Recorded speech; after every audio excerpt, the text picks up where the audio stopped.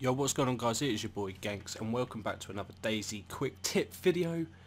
And in today's tip I'm going to be showing you how to make bandages or so-called rags in DayZ without having to actually find rags themselves. So what you want to do is when you're looting, if you find something like this, for example a hoodie, it could be done with any item of clothing, obviously excluding hats and shoes. Anything else is fine. You want to find the hoodie, you want to leave it on the floor, you want to equip your knife. You will need a knife to do this.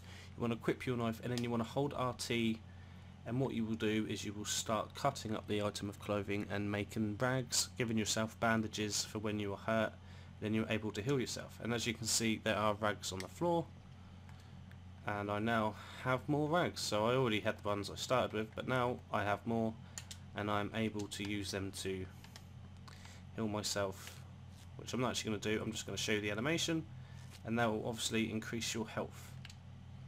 So if that did help any of you new players, don't forget to leave a like on the video, and if you are new to the channel, please subscribe, it will help out the channel.